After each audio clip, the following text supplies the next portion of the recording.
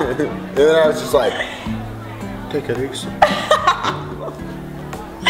That's really funny. So what'd you say you do again? I'm actually a veterinarian. Oh, no way. Yeah, I really love dogs, so I decided to help them as a career.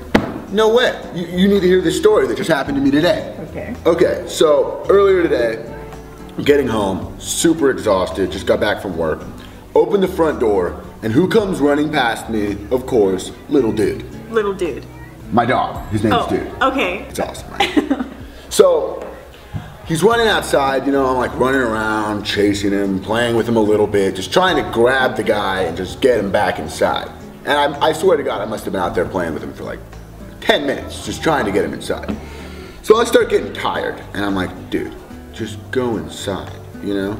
So I see his ball sitting next to me. He loves playing fetch. The dude cares about fetch.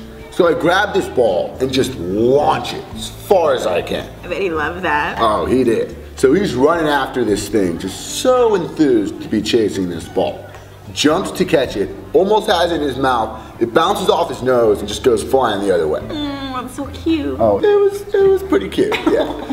So he's running after this ball now, you know? Just running.